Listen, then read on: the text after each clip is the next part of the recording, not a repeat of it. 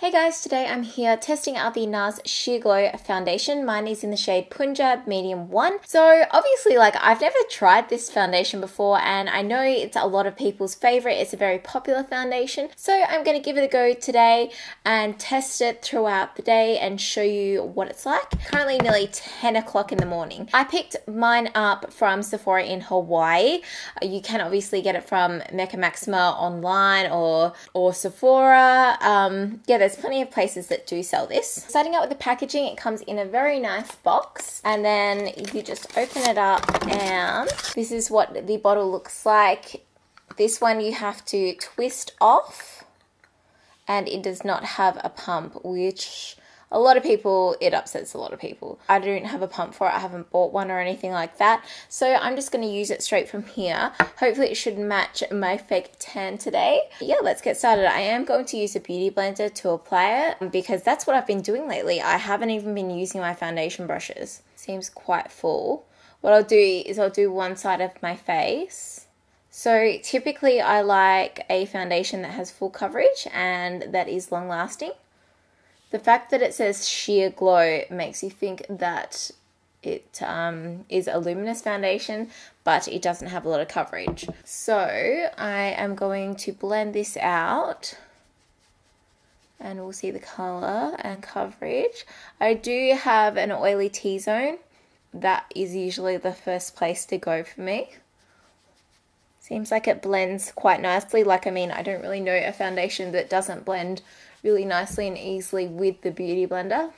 So it does have a bit of coverage, but I wouldn't say that there's a huge amount of coverage. Maybe medium coverage. That's just the first layer. So let's go do this side of my face. Oh, I didn't put a primer on. I'll put a primer. You know what I'm going to do, guys? I'm going to put a primer on this side of my face. And I'm using the Hourglass Mineral Veil Primer. I probably took too much. Okay, so now for this side. Sorry, I'm just splodging it. I didn't want to pour it on the back of my hand. And then just blending it out. This will be interesting to see what it's like with and without the primer. And that primer is God. It's amazing. Looks like it kind of looks better without the primer, but it has been on my face for a few minutes longer. It's had time to settle a little bit. Okay, so there's one layer. I don't like how it's sitting on my nose. It looks a bit separated, and I'm not really a big fan of that. I'm going to go ahead and put 2 layers on this side. 2 layers definitely provides way more coverage. Way more coverage. I do really like the color of this. I think it looks really nice. I don't know, it looks a little bit cakey on my cheeks. I don't know. I'll do this side and see what the result will be. Okay, so 2 layers. It is separating on my nose. It doesn't sit right, which I'm a little bit disappointed at. The rest of my face looks fine. I feel like it does look a little bit cakey, but I don't know if you guys can tell or not. From close up, you can see it highlights every hair kind of thing. But I'm going to finish the rest of my face and see how it goes. Also do a flash test like normal and everything like that. So I'll see you when I've finished my makeup. It's currently 10:08. That was actually very quick and easy to apply though. This does definitely help. Okay, so it's 11:27 and I finished my makeup. I had a few interruptions, so it didn't take me that long. But the foundation, it's looking okay. I don't think it's a full coverage. Obviously with the title, I wouldn't expect it to be full coverage. Don't exactly love how it's sitting on my nose, but so far, so good. It does make me look very pale when I wear a dark lip. So it does match me quite well to my fake tan. And yeah, I'll check back in with you in a few hours to give you an update on the foundation. Hey guys, it's about 3:15 p.m. So I've had the makeup on. I always do this to 11, 12, 1, 2. I've had the makeup on for 5 hours at this point in time. It's actually holding up so well. I can see that it's separated a little bit in my nose, so you can see my pores. It looks fine sitting on top of the nose, but I have got like it set quite well. It looks really cakey around here. Everywhere else it looks quite nice. Like the finish of it is quite good. I do look a bit cakey though. I think it looks better without primer, unless I have one better side of my face. It looks a lot more glowy on this side. It's a bit hard to tell. So I did a flash test and it turned up okay. I know that sometimes I've taken flash tests and it looks like just amazing, like different foundations, but this one just looked okay. It wasn't anything special. It might have had like a tiny bit of flashback, which is strange because I don't think there's any SPF. So I'll show you with and without flash side by side. I'm not like, I don't know, 5 hours, high-end foundation. I don't know, maybe because I had high hopes for it. It just looks like a bit cakey and a bit oily. Oily is fine, but the cakiness, especially around here, I'm not too sure about. So I'll see you in a few hours. Hey guys, I'm back and it is 9 o'clock, 9 p.m. So I've had the makeup on for like 11 hours now.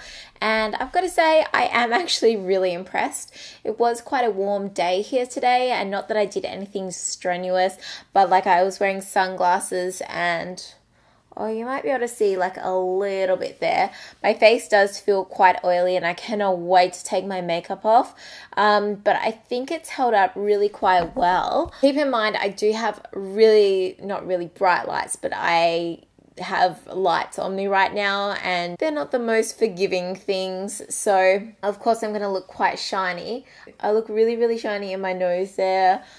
Yeah, my chin and my nose and a little bit on my forehead. Apart from that, the rest of my face looks quite good. It has transferred a little bit where I've wiped my nose. I don't know, I can't see any other transfer, but as I said, oh, no eyelashes coming off there. I haven't really done that much today. So I'm actually quite impressed with this one. Considering I've had it on 11 hours. Now the difference between the primer and the side of not, to be honest, this side has stayed more like matte and powdery than this side with the primer, which is a little bit interesting. Has anyone else found that with and without primer? I think it's stayed on better without primer. I should try this more often, with and without primer. I just really want to take my lashes off, to be honest. I'm just going to get a tissue and how much better does that look already? It has transferred a little bit onto the tissue, but like that's just cleared that up for me. I bet like it just needs some blotting papers. It does actually transfer a bit onto the tissue, which makes me think that this foundation would transfer. But to be honest, that's just taken the oil off the top. How much better does that look? And I've just used a tissue, like not even a blotting paper, just a tissue, and it looks so much better already. Obviously, I'm really tired. So that is the end of my first impression / review for the Nars Sheer Glow foundation. Give it a thumbs up if you enjoyed. Have you tried this foundation? Do you love it? Do you hate it? What do you think of it? I'm actually really, really impressed. I'm going to have to go and review those flash and no flash photos because I do want to find out, you know, if it does suit me, and I want to see if the primer does affect it. Impressed that it lasts so long. Doesn't seem to transfer that much. Like, that was a tissue that I used. Like, I mean, I guess at the end of the day, you are paying money, like good money for, you're always paying good money. I guess at the end of the day, you're buying a high-end foundation. You want to see the results. So that's why I like doing these first impressions where I test it out throughout the whole day so you can see how it wears and everything like that. Keep in mind, obviously, I do have oily skin. It isn't the oiliest of oily skins, but it does, obviously, as you can see, it does create oil throughout the day. So it's not normal, it's not dry, there's oil there. Anyway, I hope you enjoyed this video. I'll leave a playlist down below of all of my other first impressions. There are tons of foundations there, and if you want me to try out one, leave a comment down below.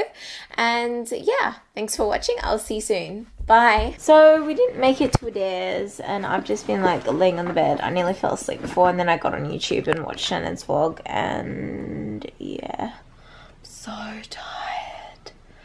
I need to go take an outfit of the day.